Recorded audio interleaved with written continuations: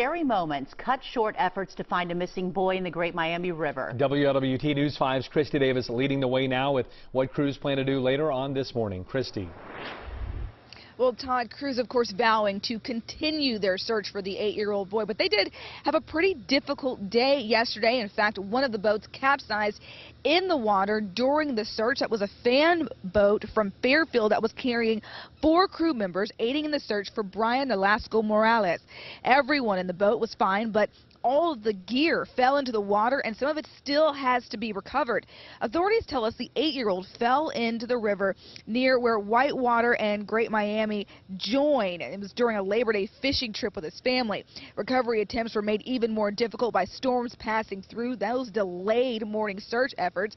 At one point in the search, cadaver dogs and sonar equipment did hit on something about 30 yards from where the boy fell in, but the search finally had to be called off because of nightfall and dangerous conditions.